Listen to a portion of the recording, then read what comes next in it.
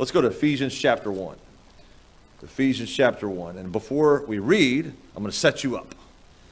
And you're going to have to think about two different scenarios here. So Ephesians 1.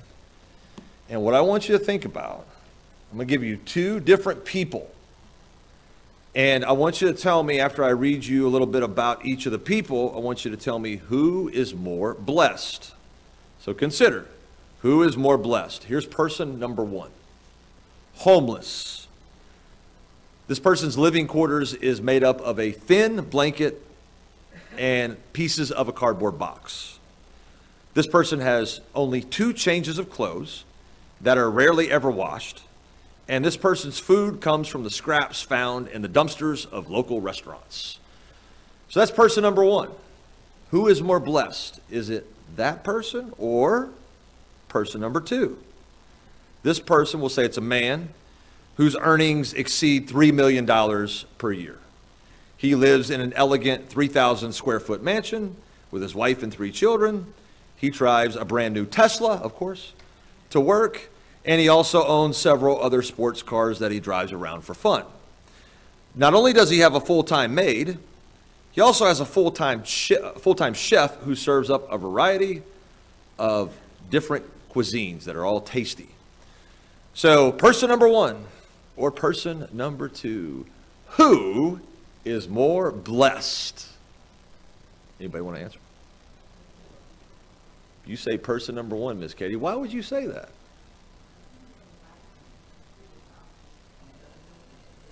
You gave the punchline way too early. No, you didn't. You're okay. You're okay. Here's the answer. You're way ahead of the message here, so kudos to Miss Katie. She gets a gold star. But the answer is, it depends. It depends. And I'll leave it at that, and we'll come back to that. So read with me Ephesians chapter 1, the first 3 verses. Chapter 1 of Ephesians, verse 1. Paul, an apostle of Jesus Christ by the will of God, to the saints which are at Ephesus, and to the faithful in Christ Jesus. Grace be to you, and peace from God our Father, and from the Lord Jesus Christ. Blessed be the God and Father of our Lord Jesus Christ, who hath blessed us with all spiritual blessings in heavenly places in Christ. Okay, I want to point out a few things about these verses, and I'll come back and tell you about those two people and who's more blessed, and then we'll go on with the message here. So just a few things to point out from what we read. Look at verse 1. Do you see? You got to play along with me like we're in class here tonight. Do you see 2 different groups of people in verse 1? Or do you only see 1 group of people in verse 1? Anybody got a guess? Is there 1 group or 2 groups? I have an answer of 2 over here. Anybody want to differ with Sherry? Got a 2 in the back? If you say 1, that's okay. You got 1 back there? Okay. Well, Hayden says 2. All right. What's the 1 group? Miss Diana, you said there's 1. What would you say is the 1 group? Okay. The faithful people in Christ. Faithful in Christ Jesus. Anybody that said 2 want to tell me another group in that verse? Yeah, the saints. So it's really easy to read that verse and say, well, there's the saints at Ephesus, and they all must be faithful because all saints are faithful. Wrong or right? That's not true. You know that. I'm not faithful all the time. Neither are you. I can't say 100% of the time I'm faithful. I would love to say that, but that wouldn't be the truth. I point this out just to bring our attention to the fact that, and this is another study, but saints in your Bible are not named by any church after they die. You ever notice that? The churches that call people saints, it's not until after they're dead that they become saints. They have to have all these prerequisites. That's a bunch of baloney. A saint is anybody who knows Jesus Christ as Savior. So, we got Saint Sherry right here. We got Saint John. St. Don, St. Katie, St. Mark, St. Diana. Here we go over here, St. Phil, St. Pastor, or St. Michael. St. Linda, St. Hayden, St. Cookie. You didn't know they had all these saints, did you? It sounds really silly to say it like that, doesn't it? And I don't think it's necessary to say that. I do think it's necessary because it's biblical to refer to saved people as what they are, saints. And notice the second part. Saints at Ephesus, the faithful, to the faithful in Christ Jesus. So while God desires all people that are saved, all saints to be faithful to him, in reality, not all saints are always faithful to him. So here's the little 10-second message from verse 1. If you're a saint, what does God expect you to do? Be faithful. 1 Corinthians 4, it's required in stewards that they be found faithful. And if you go over there, that's actually faithful with God's mysteries, with things pertaining to the Word of God. There's a whole list of things that you and I are to be faithful with, which would be another message. But don't just settle for being saved. Be faithful to our Lord Jesus Christ. Has he been faithful to you? Okay. We're likely to be faithful to the people that are faithful to us. Right? You're likely to be less faithful to people who aren't faithful to you. You don't trust them. You can trust the Lord Jesus Christ above everybody else, can't you? He deserves my faithfulness. He deserves your faithfulness. Amen? Okay, there's that little message on that first verse. Now look at verse 2. Oh boy, verse 2 is loaded. Key to getting verses 2 and 3 is actually the end of verse 1, the last three words. In Christ Jesus. So to be in Christ Jesus, I'm reminded of 2 Corinthians 5. If any man be in Christ, what is he? A new creature. Old things pass away, all things become new. So to be saved means to be in Christ. And if we have time here tonight, we'll look at some verses that kind of pertain to that. They go well with that end of that verse. But look at verse 2. If you are saved, if you are in Christ, there's two things in verse 2 that you have. What's the first word in verse 2, everybody? Grace. Have you received grace from God Almighty? You ought to be thankful for that. You don't get what you deserve as a sinner if you're saved.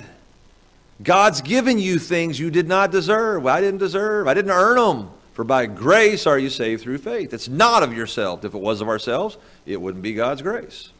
Okay, then the next thing in verse 2 is what? Grace be to you and peace. You know what our world's looking for? I say all that about those kids up there and adults as well. What are they looking for when they're trying to get away from reality? What are they really in search of? Peace. That's what they want. They want to have a calm heart that is not fretting about all the things of the world. That's why they seek to detach from it. Because reality is difficult and hard, and they want away from that. Now, I know part of the Christian life is going through hard things. I get that. Endure hardness as a good soldier of Jesus Christ. At the same time, through those hard times, how have you endured? And everybody in here has been through them. How have you endured that? It's been by God giving you his peace, which passeth all understanding. People see you going through a hard time, they say, how are they doing that? And the answer to that is, God's given me peace even through this difficult time. The world longs for that, don't they? Why do they not have it? Well, they're not in Christ Jesus. They need to get in Christ Jesus, but they're not in Christ Jesus. Aren't you glad you got the answer? You got what everybody's looking for, and it didn't cost you a dime? Amen? People spend all kinds of money on trying to detach from reality to get peace that does not last very long, and it's not even real peace. Okay, verse 3. Let's get into the nitty-gritty here. Oh, but real quick, I got to hit this in verse 2. Did you notice in verse 2, where does grace and peace come from? From God and the Lord Jesus Christ. Now, the word "and" separates God, our Father, from Jesus Christ, indicating there's God, the Father, and there's Jesus Christ, the Son. So there's two. Yes or no? But then the Lord Jesus Christ said, I and my Father are one. Are they two or are they one? I always love the answer Phil gives to these questions. Are they two or are they one, Phil? Yes. That's the right answer. Are they two? Yes. Are they one? Yes. Love that. Glad you're here to answer that question. Verse 3. Now we'll get into this. I promise. Verse 3, we'll get into The heart of the message. Blessed be the God and Father of our Lord Jesus Christ. There it is again. Who hath, what's that next word? Blessed us. Blessed us with all, what kind of blessings? Spiritual blessings in heavenly places in Christ. Let's go back to where we started with person number one and person number two. You got the homeless fella, you got the millionaire. Who's more blessed? And I said, Katie got ahead of me, but if you really just answer it from knowing what you know, it depends. It appears that one man has much more blessing than the other if you look at it how? Materially, physically. Well, let's be honest, the one guy has way more physically. But how about that homeless guy? If he knows Jesus Christ, you know what he has? He has a great deal more than that rich guy will ever have.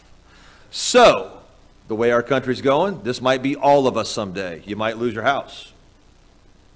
You might lose your car. I mean, you just can't pay for it, or maybe they take it away because everybody's got to have electric cars. We're all in trouble in here, I think, right? Don's got the hybrid. You got the hybrid, don't you? So half the time you're okay and half the time you're not. I don't know what they do with that. But if that start happening and we lose physical blessings, are we rich or are we poor? If you're saved, you haven't lost a thing spiritually. Now, I think that we'll all really get a dose of what we're made of, what we really are made of if we were to lose some physical blessings. Don't you think? I mean, some of us, I'll put myself on this list, I'll just be honest. The Wi-Fi goes out. What do? Got to do my job, got to do my work. It's not the end of the world, but we fret over these little physical blessings that we ought not fret over. So here's the goal of tonight. We are going to take a look at, if we have time, 7, and we could go probably 20 of these or far more than that. We'll look at 7 spiritual blessings. Here's the good part about these 7 and any that we were to talk about moving forward from this. These are blessings that you can, no matter who's president, no matter what happens to the government or with our country, with any of that, these are blessings that you can never lose. If you know Jesus Christ, you will never lose any of these things. These blessings all pertain to saved people, and I'm looking at people that profess salvation in Jesus Christ. You can't lose these things. So, before you are quick to complain about what you have lost when it comes to physical things, make sure that you focus on what you do have spiritually. It's a good little thing right there. Focus on what you do have more than what you don't have. That'll save you a lot of grief, won't it? Focus on, how about this? We'll go a little further. Focus on what you do have that you can never lose, can never be taken from you. Focus on that far more than the things that you can lose. I mean, there's a whole lot that I could lose before I wake up in the morning. And when I wake up in the morning, all this stuff's gone, and what do? The things we're looking at tonight, nobody can steal from you. Things we're looking at tonight, you will always have long after your body goes in the ground. You die and go in the ground. You'll still have them. So let's focus on these things. Have a good time with this tonight. Hopefully this will be kind of fun for you and a good reminder of some things. So number 1, let's turn over to Colossians chapter 1. First thing, I'll give you 7 if we got time. If not, then we may have to do a couple, 3 parts of this because there's a whole bunch of these spiritual blessings. Colossians chapter 1. I'll read the verse and then I'll tell you the blessing. I've got probably 2 or 3 references to go with each of these. Most of these are in the New Testament. Actually, they might be all in the New Testament, pertaining to save people in the church age. Colossians 1, look at verse 14. Actually, back up to 13. This is speaking of the power of God and what he's done through Jesus Christ. Look at verse 13. Who hath delivered us from the power of darkness and hath translated us into the kingdom of his dear Son. Notice the capital S. Son, in whom, that's in the Son, in whom we have redemption through his blood, even the forgiveness of sins. Here's blessing number one. Forgiveness of sins. Through and only through Jesus Christ. Let me be even more specific. If you have a King James Bible, let me be more specific. The forgiveness only comes through, what do you see in that verse that starts with through? Through his blood. You want to watch the other translations? They just coincidentally, quote, coincidentally, take out through his blood. If his blood is not there, you don't have redemption, you don't have forgiveness. Because without the shedding of blood in the Old Testament, there's no remission of sins. Without the blood of Jesus Christ, there's no permanent forgiveness of sins. So that's pretty important that those three words be in that verse. Through his blood. That's the blood of Jesus Christ. So blessing number one, forgiveness of sins. Do you have that? That's a pretty awesome thing. Because a lot of people end up mentally insane. It's probably not politically correct, but they go crazy because they are carrying a load of sin. Let's be honest what it really is. They'll say it's baggage. They'll say it's my background and my upbringing. Truth be told, they're carrying around sin that they can't unload. And the reason why they can't unload it is because there's only one person that can unload it, and that's Jesus Christ. And here they are carrying that around without knowing Jesus Christ as Savior. They will always carry it around. That's why they'll never think straight. They'll never have the right mindset when it comes to reality. So, number one, forgiveness of sins. Now back up to Ephesians. Back up to Ephesians chapter 1. This is the same blessing here. We'll give you a couple verses on this. Ephesians 1, verse 7. God often puts similar verses in the Bible, and these two are not very far apart from one another. He puts them worded similarly on purpose to get our attention so that we will compare Scripture to Scripture and gain some truth, gain some knowledge. Look at verse 7. Again, this is speaking of the work of Jesus Christ. Ephesians 1, 7. In whom we have redemption. Notice the next three words, taken out of a lot of new translations again, through his blood. Redemption through his blood. Here it is again. The forgiveness of sins according to the riches of his grace. How about the end of that verse? Riches.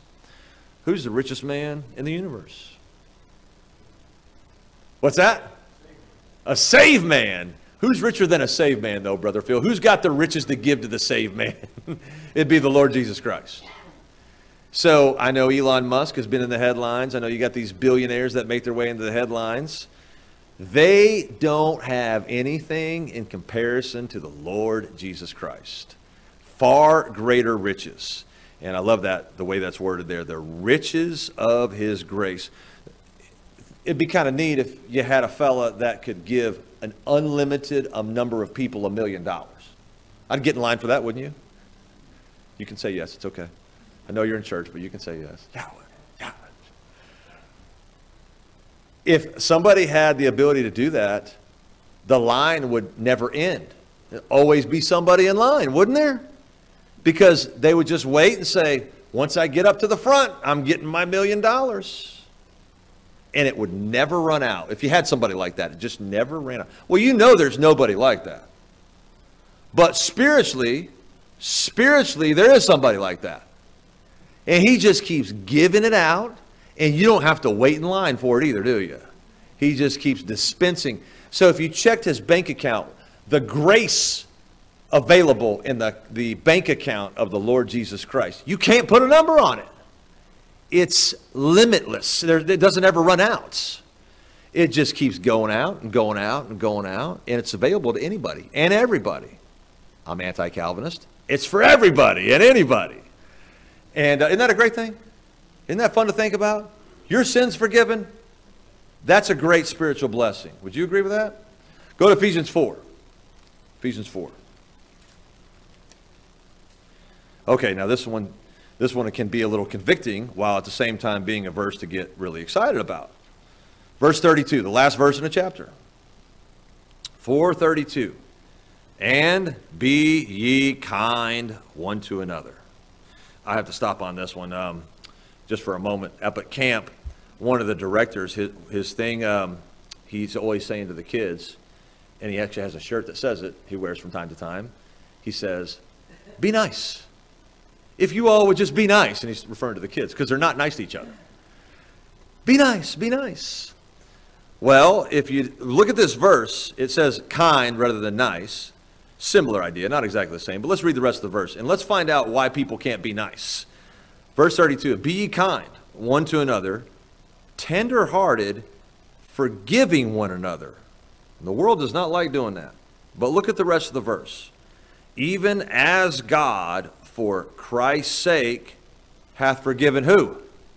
Put your name there if that's you. You're more inclined to forgive people if you know all the sins that you committed that God forgave.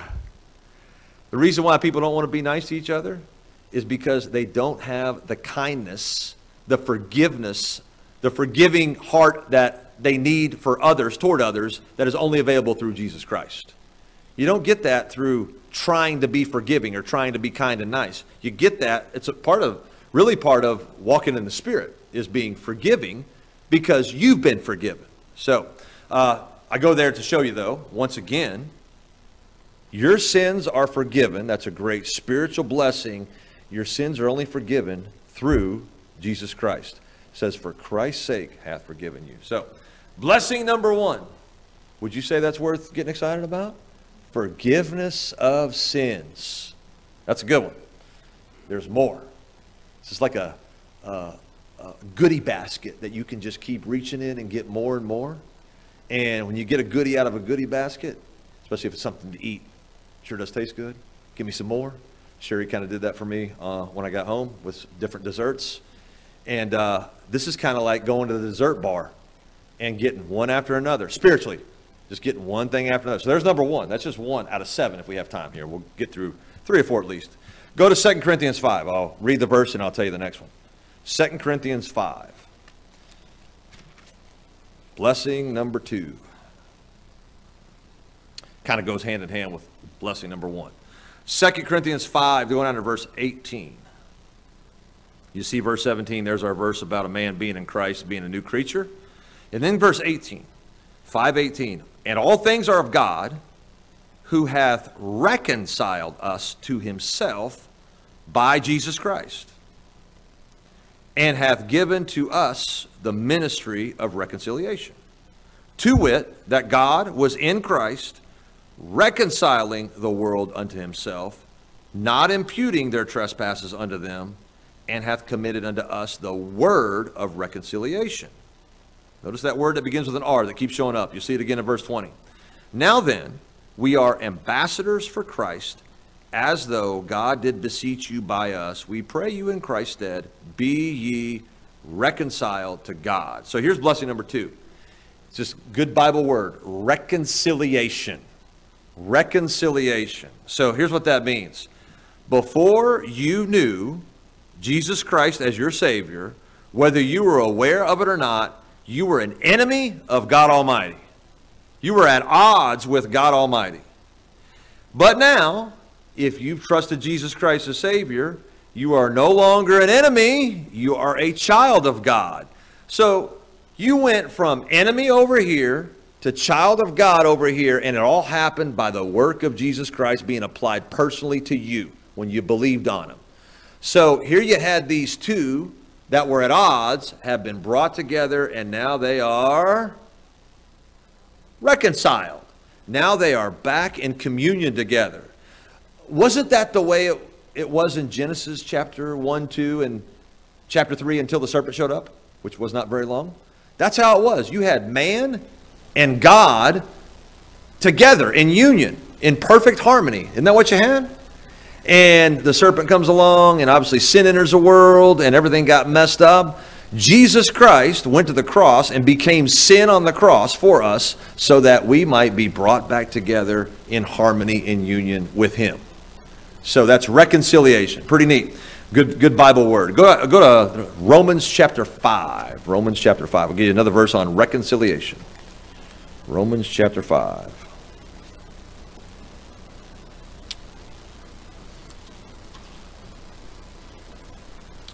Look at verse 8. You probably know this verse.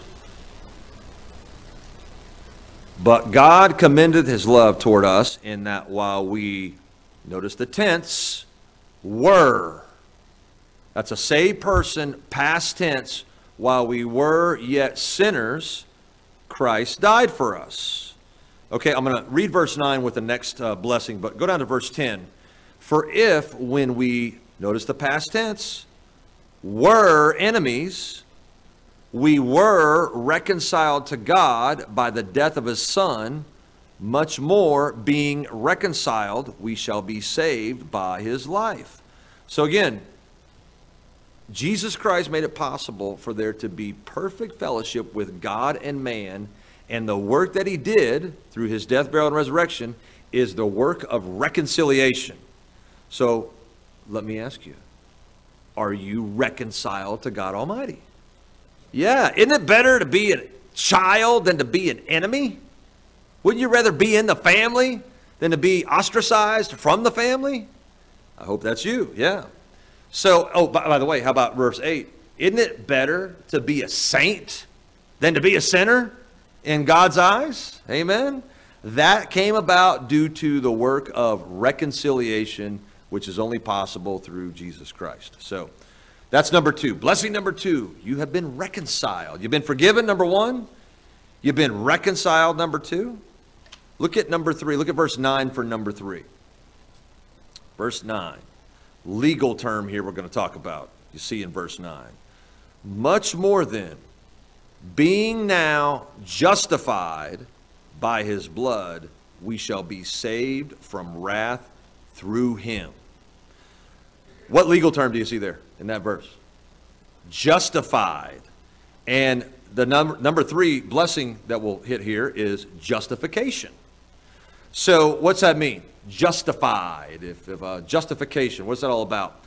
When you believed on Jesus Christ, you were, in the sight of God, you were declared to be righteous. It doesn't matter what the world thinks of you.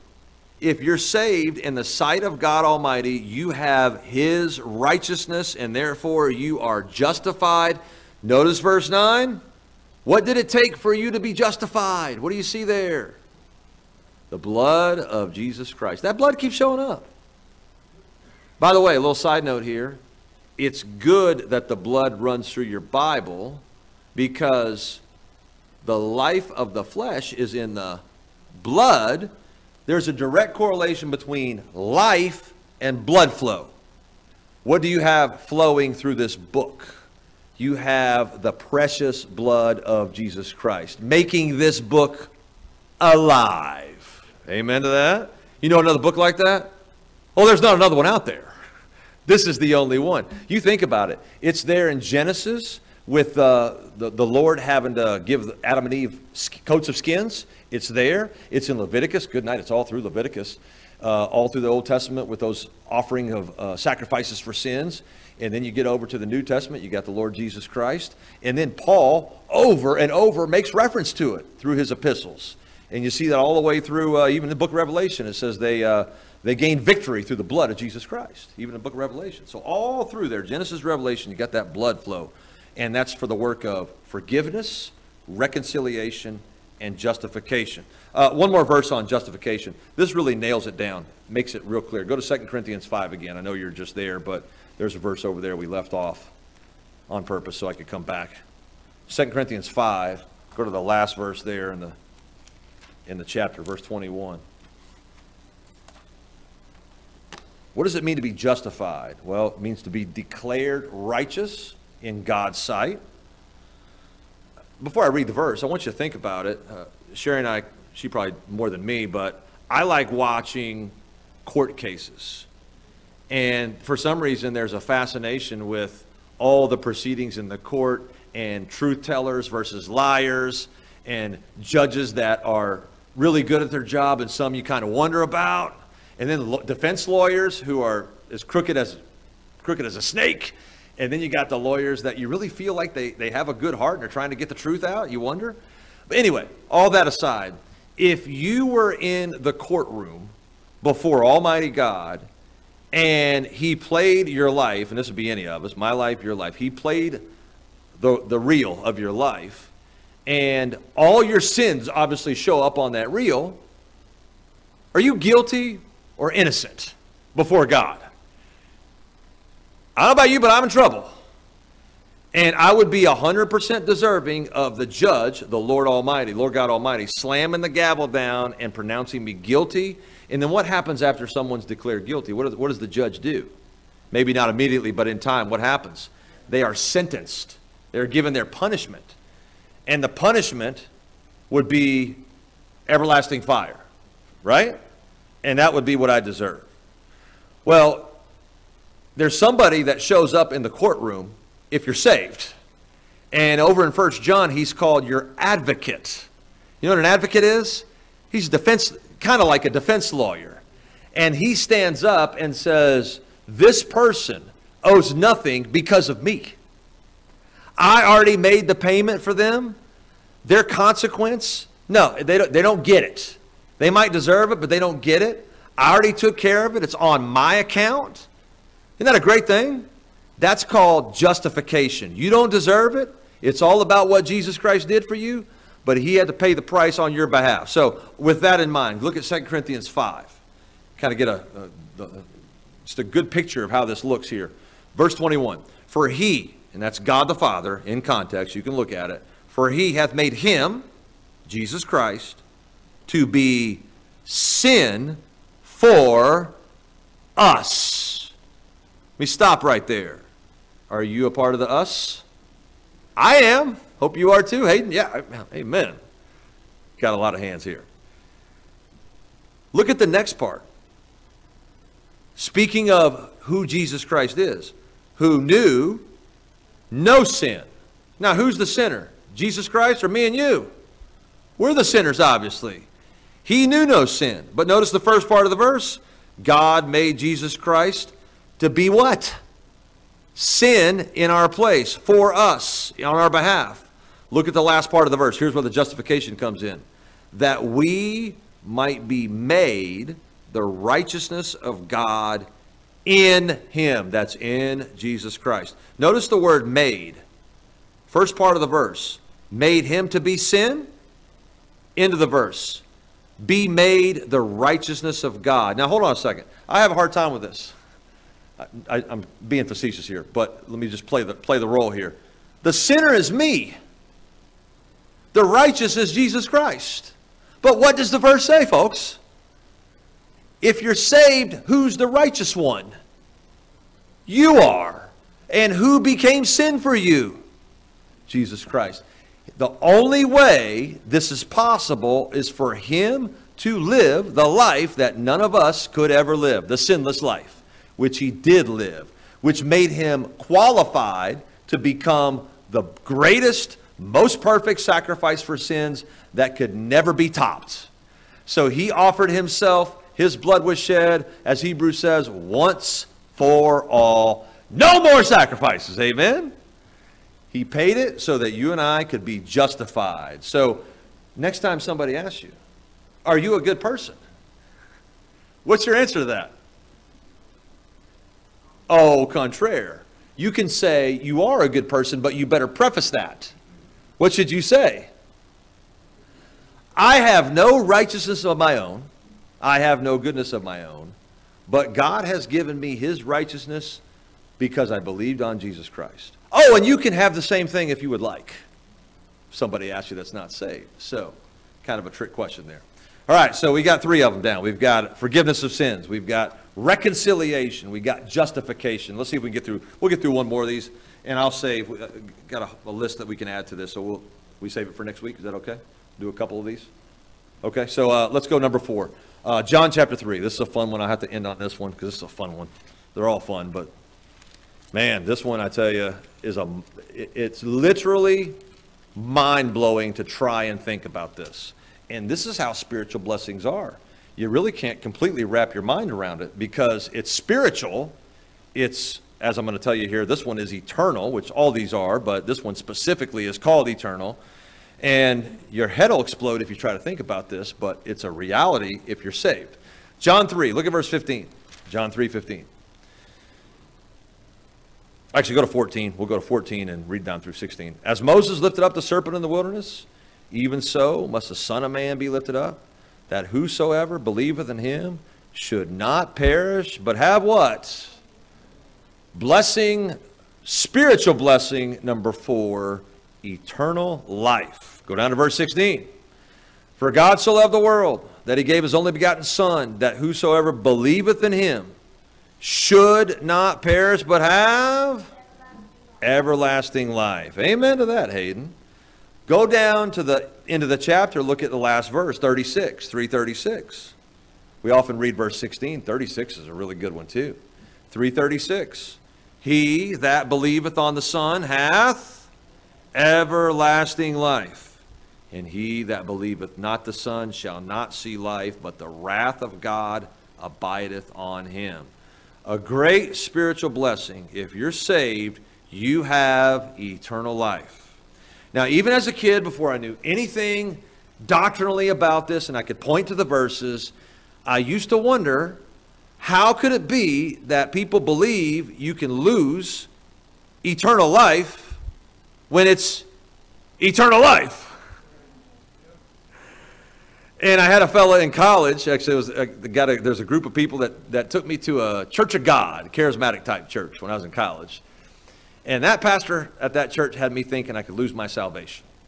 So I had to call up my dad and say, Dad, what do I do about this guy? And of course, what do you think they were doing? They were taking verses out of context in order to try to prove that. And my dad had to get me in the Bible and get me straightened out on that, show me the verses that were in context that say eternal life, and you can't lose it. And I think that's a pretty good argument right there. If it's eternal life, when do you lose it? You don't lose it. Or else God did not give you eternal life. He didn't tell you the truth. Is it eternal life or not? Well, I believe what God said. God said eternal life. That means you can't have it taken away. God's not an Indian giver where he gives and takes it away. Oh, here's eternal life. No, you don't have eternal life. Here it is back. That's not the way it is. I'm glad for that too. And by the way, you don't keep yourself saved, do you? And we'll hit that one next week with one of the spiritual blessings. But eternal life is something that God's given you that he will not take away. Again, only coming through Jesus Christ. Go to Romans 6. Romans 6. 2 more verses on this. We'll wrap up. Romans chapter 6. You know this verse. But let's look at the portion that applies to this spiritual blessing. Romans 6, look at the last verse in the chapter, verse 23. You get the bad news first, then you get the really, really good news second in this verse. Verse 23, for the wages of sin is death. But the gift of God is eternal life. How do you get it? Through Jesus Christ our Lord. I read that verse, many, many times, and it was not that long ago, probably within the last year. I underlined in my Bible, the Lord got my attention when I read the verse. I underlined the wages, and I also underlined the gift. And those are contrasting terms. Wages are something you earn. So what do you earn being a sinner? Death. I would much rather take the gift. The gift you don't earn, or else it's not a gift. The gift is given to you, but remember something about gifts. Somebody had to pay for it. You just didn't pay for it if you're the recipient, but somebody paid for it, and Jesus Christ, through his blood, paid for it. So notice it says the wages, but then it says the gift. Hey, if you got a choice, what are you taking? You taking those wages, or are you taking that gift? Isn't the gift way better? Okay, I'll put it another way. You taking death or are you taking eternal life? I'll take eternal life over death any day of the week.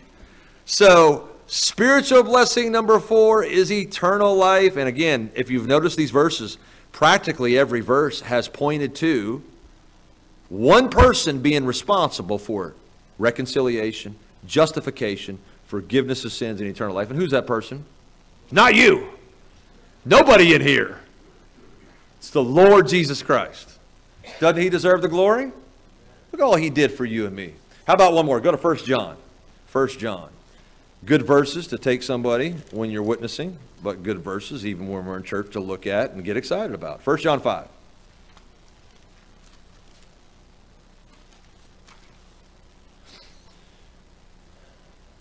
Look for the words eternal life. You'll see them a few times here, a couple times at least. Look at verse 11. 1 John 5:11. And this is the record that God hath given to us, eternal life. Where do you get that? And this life is in his, capital S, in his Son. Watch verse 12. I love verse 12. All words in verse 12 are one syllable. Don't tell me you can't understand the Bible. The whole verse, every word is one syllable. Isn't this neat? Watch this verse. He that hath the Son hath life. Pretty simple. You have the Son, you got life. Contrast. And he that hath not the Son of God hath not life. I would guess an ESV or an NIV, you don't have the simplicity that you got in your King James Bible right there. Hadn't looked at those recently, but that'd be my guess, knowing how those versions usually go. But isn't that simple? I see two clear, distinct groups of people in that verse. You either have the Son, you have life. You don't have the Son of God, you don't have life. Simple as that. Now look at verse 13. These things have I written unto you that believe on the name of the Son of God, that ye may know that you have what? Eternal life. And that ye may believe on the name of the Son of God. Notice two times in that verse, believe on the name of the Son of God. Those words, believe on the name of the Son of God. And if you've done that, what do you have? You have eternal life. Isn't that a great spiritual blessing? Let me close and ask you a question. Are you blessed? Amen. You're blessed. If you're saved, you are blessed. And once again, you might want to brace yourself. The end of 2021, the end of 2022, where am I living? The end of 2022 and 2023 and beyond, it's probably going to get a little tough for us. Remember to count your spiritual blessings. You know the song, count your blessings, name them one by one. Well, you may have to just not be able to count your physical blessings, and that should be okay, because you've got an abundance of spiritual blessings being saved. Amen? All right, we'll continue. Had 3 more for tonight. We'll add those to next week and probably add a few more. And we'll just see how long this takes us here. But thank God for spiritual blessings in Jesus Christ. Let's pray together. Lord, thank you for your words. They are certainly encouraging. I know I certainly needed to see these things tonight and not get all bogged down with the darkness and the nonsense that this world sends our way. I pray for our local church here, all this body of believers, folks that are here as well as folks that are not, that would normally be and can't be for some other reason. Lord, I pray you strengthen us, empower us to live for you and focus. Give us all a focus on the spiritual blessings rather than all the physical blessings that could be gone in an instant. And we thank you, Lord, that we do have both. But we thank you that we have spiritual blessings that we can never, ever lose. And we just give you the praise and the glory for that. May we go out of here just rejoicing in those things tonight, and remind us of these things in the days ahead, whenever things come our way that are difficult. And we pray this in the name of Jesus Christ. Amen.